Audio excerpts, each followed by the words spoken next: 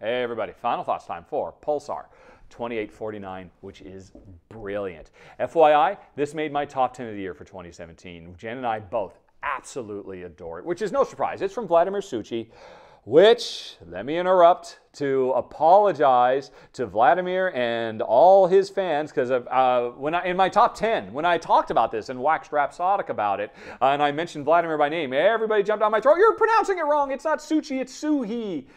I'm sorry. However you pronounce it, Vladimir is a brilliant designer, one of my favorites. I mean, Last Will is amazing. Shipyard is insanely good, and this is a phenomenal game as well. Vladimir, he doesn't put out very many games, but when he does, it is something to pay attention to. And what makes this one stand out more than anything else, it is the epitome of the variable setup Euro, which is to say, every time you play this game, you are going to piece together a whole bunch of disparate elements that will make the landscape for you to explore and exploit in this game completely different. You cannot use the same strategy time after time. You have to see what has the galaxy given us and how are we going to leverage it. Now, don't get me wrong, there are still many different paths to victory. Some might call this a point salad game because there's lots of ways you can be dripping points throughout, but there are so many big long-term goals. You can see right from the get-go, hey, when we get to those final rounds, I can see what's going to be really, really valuable. I'm going to plan for that last round from the very, very first. Jen and I absolutely adore that too.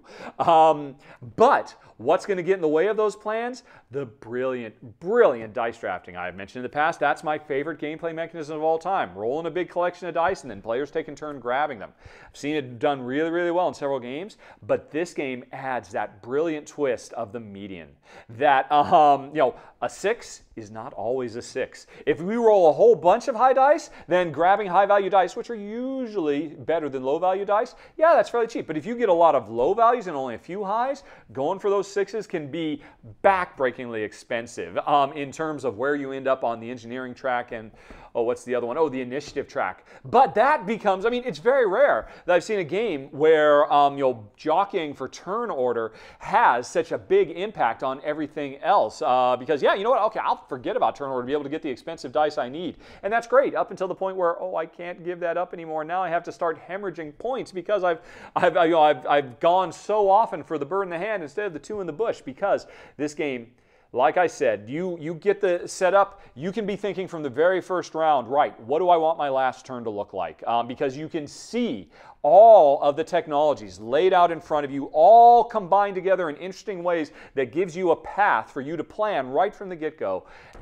It's just an absolute blast. Space comes alive. I love the theme. Actually, I was really surprised. I very much enjoyed the little thematic paragraphs and quotes that exist all throughout the instruction manual that explain what these gyrodynes are and how they pull energy out of a pulsar by making them spin faster than the speed of light, and all these really, really cool, heady, high-level science fiction concepts put into an absolutely brilliant, I mean, what more do I have to say? The game is phenomenal. It's one of the best of the year, easily.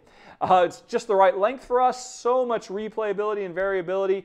Fast game, and wonderful, crunchy, thinky dice drafting, and you're always building. You're always creating. Every little turn you make in this game is a big part of a much bigger plan.